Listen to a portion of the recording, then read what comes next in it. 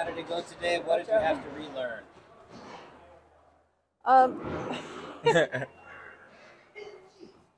What did you have to relearn? Keep your hand straight when you're painting with the sprayer instead of twisting it like that. Why is that? So you get your coating on correctly.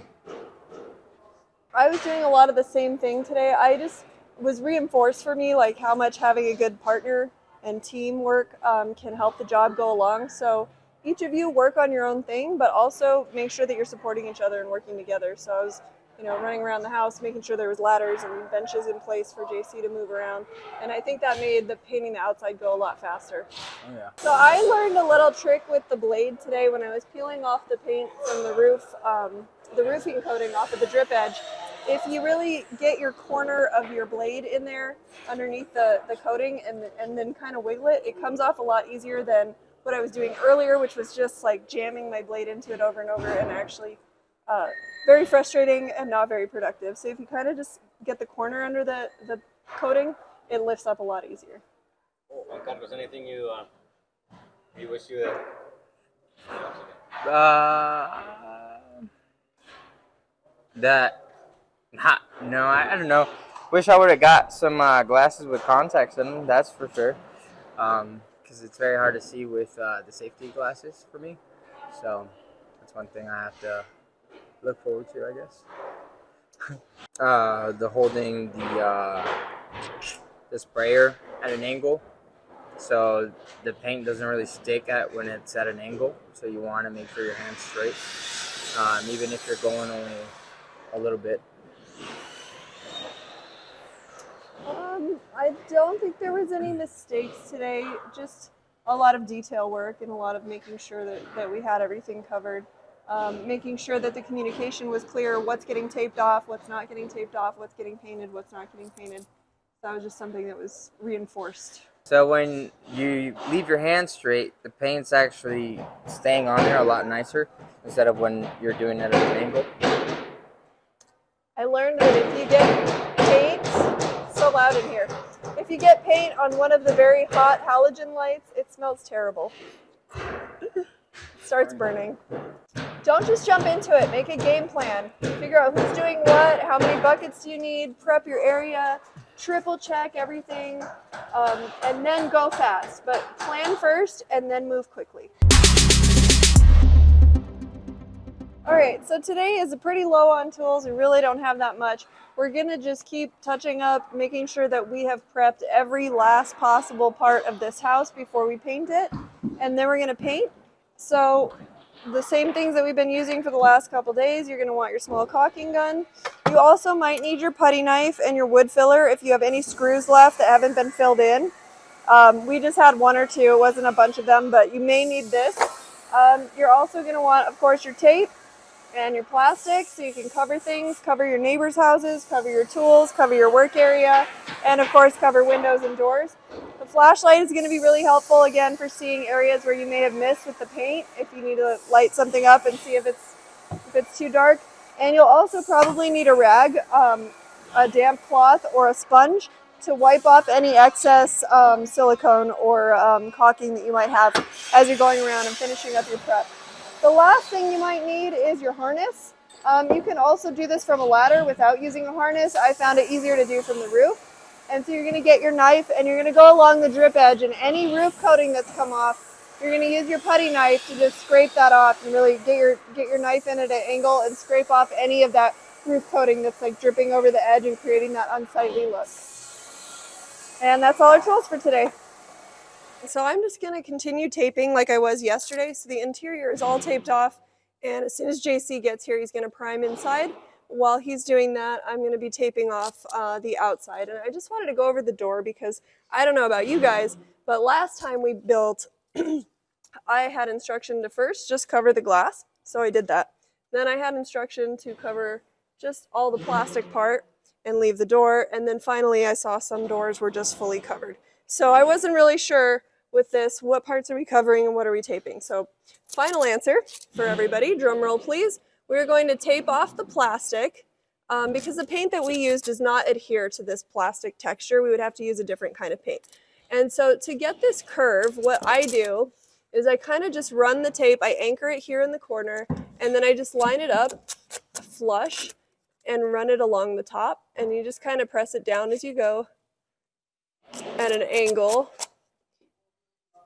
because it's a little bit of a tricky shape to tape off. And going, so we can keep this door shut.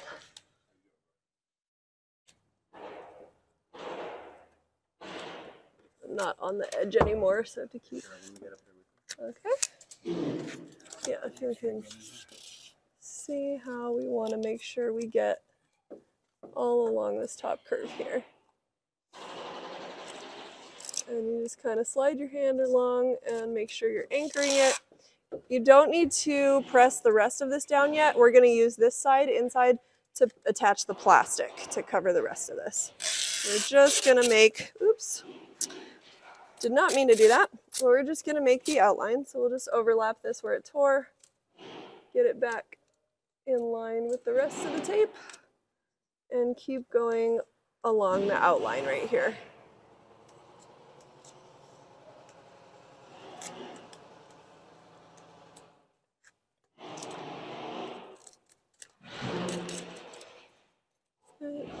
Fold this edge here. You want to try to really get it as precise as possible. This is part of the first thing that people see, so you don't want it looking sloppy. Really try to make sure that your tape is on the plastic and not on the door, because that's going to leave parts of the door unpainted, and that will be very visible. So now we have this shape, and we're going to go cut out a piece of plastic and press it in here. So you just tack it underneath, and the tape is sticky enough to hold it in place. And just try to make sure you don't have any gaps. If you do end up with any gaps, if your plastic happens to be too short, just get a piece of tape and cover anything where the spray might be able to get under the plastic and get on the window. And then just run your thumb along the edge again. Really try to make sure you have a good seal all the way around and to the plastic. All right, and then keep going. We'll do the same thing with the windows. So getting it started, set it on prime. This has to be lifted up, and then you're gonna, it will start catching once you get this tube in there. And you'll hear it change. So you flip that down, you can push this pressure up a little bit. But then all the fluid inside the machine's got to come out. So, okay. So JC's getting us an empty bucket that we'll use to empty right. out. We're going to need a few buckets for this. So we're going to need a bucket of water and an empty bucket. An empty bucket. Yes, and then our paint bucket as right. well. So we have a few buckets here.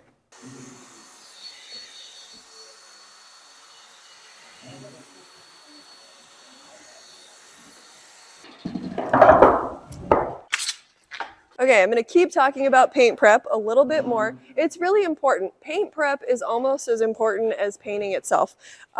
If you ever move in somewhere and you see like outlet boxes painted, electrical things painted over, I don't know if you've ever seen those outlets where they've been painted 5 or 6 times. It looks really crappy. So we want to really make sure that this is a brand new build. We want it to look pristine. We want it to look perfect. So we've got our windows taped off. We're going to put plastic under here, so we still have the sticky side available to put our plastic up. And then we also want to make sure we tape off all of this, right? So this looks beautiful. It's nice and shiny. This, not so much. What is this? What do? Do we knock it off? Do we paint it? Well, we get our putty knife and we're going to knock it off, but we're going to just do it in line with the shiplap. So just kind of keep working at it gently. You don't want to rip it out because it's going to pull out from the wall. So just keep kind of pushing it into the metal, and then it eventually will break free. So you want to just keep working that to get it off, and this one as well. Then we're going to want to tape and plastic on all of these pieces. I've started on this box over here. So first you're just going to do the perimeter with your tape, and then you can go around and add plastic. I would recommend wrapping these with plastic as well. This, we do want to paint back here. It's going to look a little bit weird if we don't get paint on this piece, on this wall here. So you are going to want to tape with as low a profile as possible. You don't want to just put a big plastic bag over everything. You're going to have to really get it in there, and I'll show you at the end when I'm done what that should look like.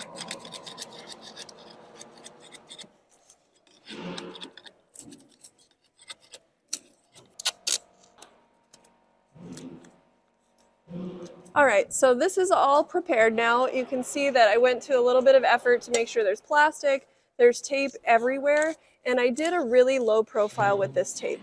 And that's gonna mean that when JC is spraying over here, he'll be able to get this back piece, and we're not gonna have a beautiful white house with a big brown mark all around the utility area. Everything is gonna be uniform, and so we'll be able to get the paint back here behind on the shiplap that's behind these pieces. And then here at the bottom, because we're not painting the bottom half of the house, you can just use plastic and it doesn't matter. This part will fluff out and it may leave a mark behind it, but that's not going to matter because we're not painting this part. But for the part that's on the shiplap, you want to do a really good job, preserve that shiny copper look for the client, and make sure that you have a nice tight profile with all your taping, and that everything is sealed and really tight. And then put your plastic, make sure that no paint can get into the plastic either. This took about 20-25 minutes. Do not spend all day on it. To do all of your taping for the whole house, the door and the windows and everything should only take an hour, and this is by far the most involved part. So just this part alone is maybe about 20 minutes, but it shouldn't be longer than that. Really important part though. Don't miss it. So basically you gotta clean out your machine first. Make sure you have a bucket of water. Make sure you have an empty one, and then another empty one for paint. This one is watered down paint. That one's gonna be a little more paint. As you can tell, it's dirty anyways, so said why not? And so what are you doing when you're pushing the water through here? You're pushing the previous paint out and making sure that the Cleaning it out. That's basically what you're doing. Is you're just making sure it's cleaned out. You don't. Might be the same color that you're using today, but you know, it's better to clean it out.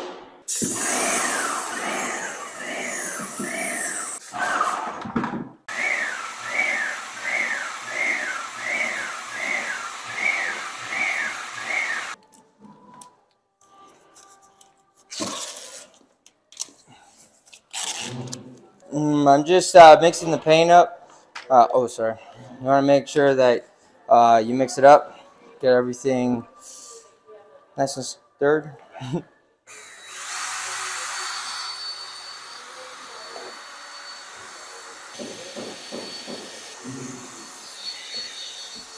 Oh, I just got some extra water to clean my paint throttler out, or whatever it's called, paint mixer. I'm gonna go ahead and start painting. Turn my machine on.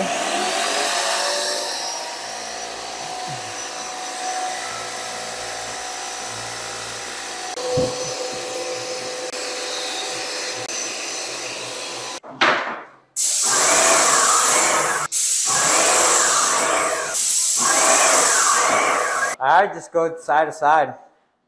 That's my easiest way to go, and you can go up and down. It's up to you. I mean, for the big walls, though, just go to side, because why not? And just make sure you stand far enough to where you're not making seams. yeah, what is one of these seams that you're referring to? Oh, I can't show you. Like right here. Yeah, you probably can't see it. See it? No, probably not. It's just too close. Got too close. That's it. Don't want to get too close. So I'm just caulking all these joints where the shiplap butt joints against the next piece, so that we can try to make it look like a seamless single piece along the side of the house.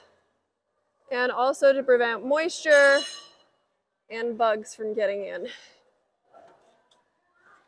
So I'm just gonna go up all the way where all these joints are. And you want to just use the tiniest little bit for this. You really don't need a lot. You're just trying to conceal that edge where they meet up. And then try to blend or get rid of any extra. You don't want that to be visible from far away. Make sure that you line up whatever the angle is that you cut on your tip. Line up that angle with the crack as you go. And then just do a little tiny line here. And blend it in.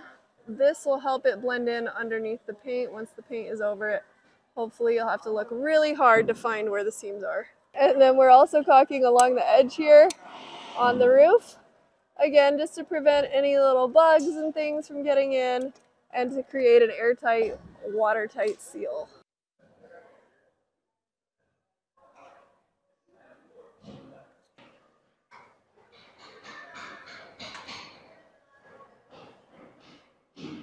So while I'm up here, I'm noticing that there's a little bit of roof coating that has come down off the roof on some of these edges. So bring your putty knife while you're up here and get those off as well as you're filling in some of these cracks up here for the silicone, or for the caulking.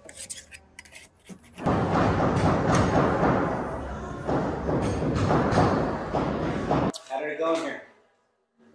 Chilling, nilling. Was there anything difficult about it spraying the room here? Nah, And then man. What comes next? 'Cause this was the primer, right? Yeah, this is a primer. We'll wait for this to dry properly. This is already kind of drying because I have that heat lamp in here. But we're going to go paint the outside and get that done. But now, man, spraying's pretty easy. What I recommend is you just take care of your machine. Because if you don't, then it makes it a lot harder. You know? Find your rhythm and just go for it. And make sure you got lots of water to clean her out.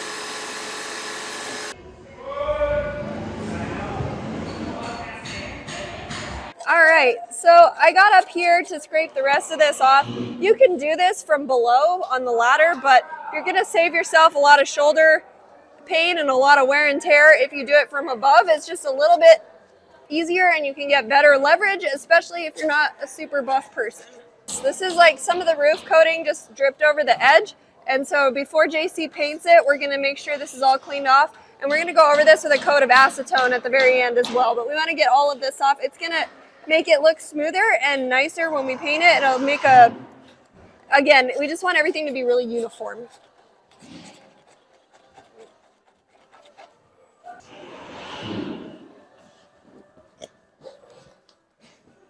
So you might want to make sure that you're wearing your gloves when you do this, otherwise you might not have any knuckles left by the time you're done.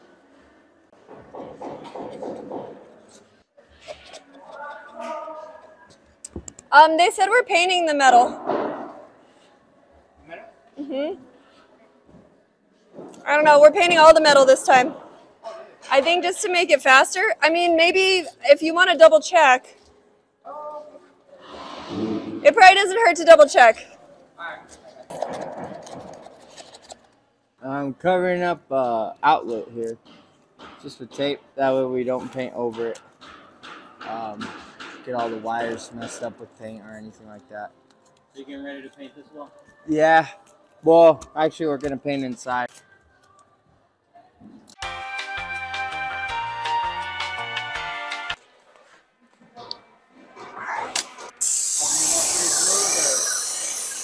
Oh yeah, no problems with it. Yeah. So right after lunch, JC started painting the interior. That took a little bit less than an hour, and now he's painting the outside. And I've done some paint prep, and I covered the wall. I just want to show you over here really quick. Just be considerate of other people's things, of the school property, of the other lockers, and just cover things when you're painting. There's a lot of overspray. I also covered some of the neighboring houses' windows, so you can see over here. I didn't do an amazing job, and it didn't take very long, but I threw a piece of plastic up there and covered it with a few pieces of tape just to prevent any overspray from ruining the other windows. That would take a really long time to clean up and it'd be super obnoxious. Work is a team, so when we do the back side of this house, just watch how we set up. So we start with the little benches and we make kind of a row of those, and I'm just staying in front of JC so he can step from one to the next.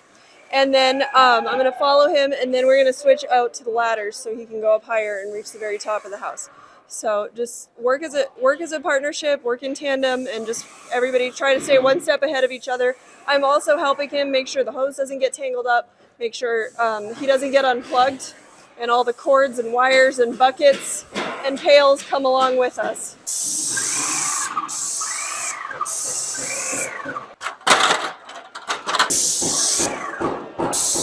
Okay. Okay.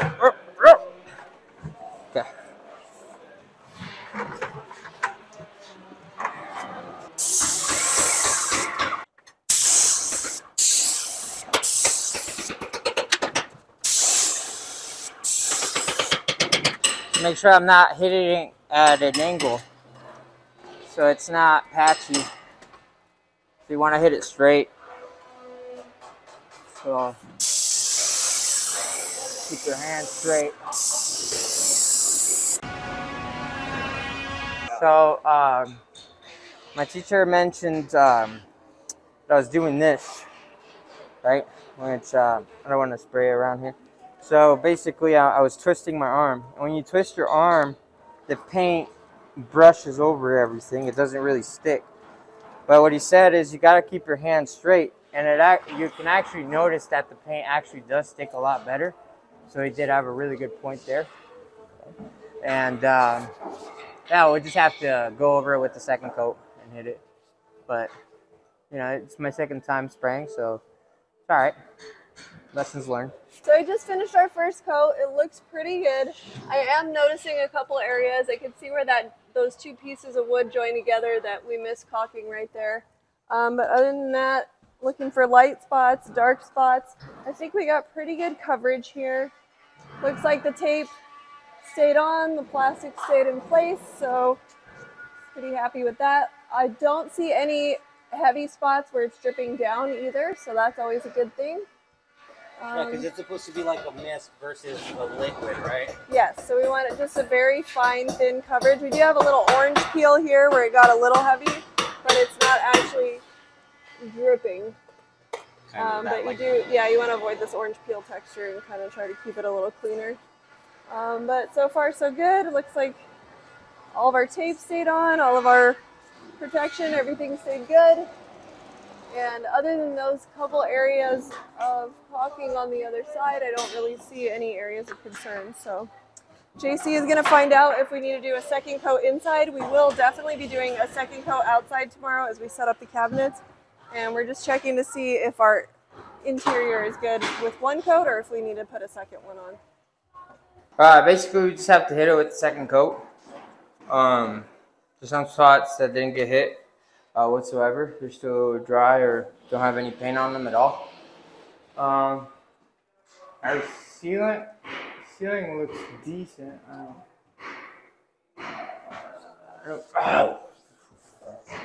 I don't see any real spots, but we'll touch up everything. That way, it just looks really nice. Very cool. How long is it going to take you to do this second coat? 15, 20, maybe less. But I'll probably go through it really nicely, so it might take me around 15, 20. Yeah. Any spots in particular you want to focus on? This wall mainly, but I'm just probably gonna hit all of it again, just to make sure I didn't miss any spots. And yeah.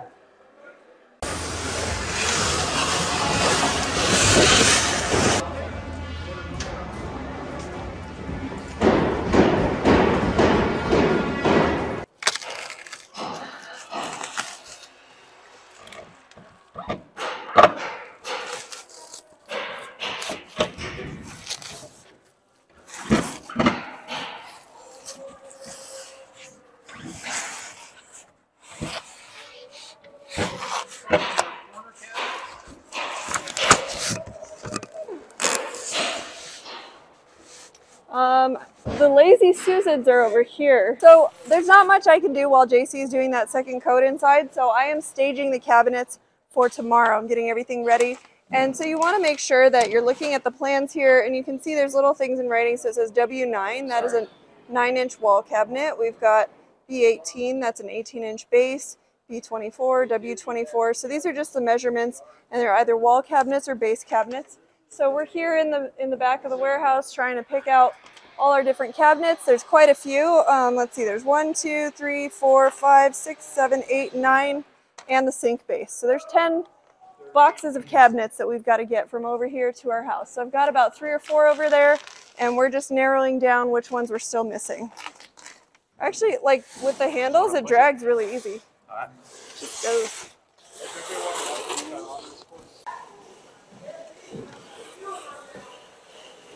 And we're painting the ceilings and the walls all the same color. And how's it look to you in here today? It absolutely looks wonderful. Everything looks nice and even. They did a very good job masking off the windows and outlets and everything, and I'm real happy with the finished product. So we just discovered a little boo-boo. As you may notice, all these wires are white now. We did not tape over the light box. So as nice of a job as I did of taping all the outlets, both JC and I missed the ceiling. And so now all of our wires are white, which is going to be an issue, especially with the copper wire, as that acts as an insulator. And we're going to have to scrape that off completely and get every bit of paint off of there so that it can act as a ground again. In order to get our black wires identified, you can scrape it off. It actually comes off pretty easily. I'm just pulling this off with my fingernail here through my glove. But you can also use your knife. It comes off pretty easily, so you should be able to just scrape these off and identify if you missed any. If you painted over them, you'll be able to peel it off and see which color is which. But the best way to prevent this is just make sure that you tape everything up, triple check your paint prep, and make sure you got it right before you start painting. We've decided through our construction process to keep the interior and exterior colors the same and keep the sheens the same. Again, they did a real good job prepping, getting all the cracks sealed, and we'll always have to come back in and do a little touch up here and there, but overall the paint looks good. They did a nice primer coat on everything, and then they did 2 coats of paint on the outside. And again, we're using the same color and the same sheen on the inside as we are on the outside. It absolutely passes inspection. Yeah, they've done a really good job, and very happy with the finish. We'll have a few things that, like I said, we have to touch up here and there, but overall the finished product is looking very, very nice.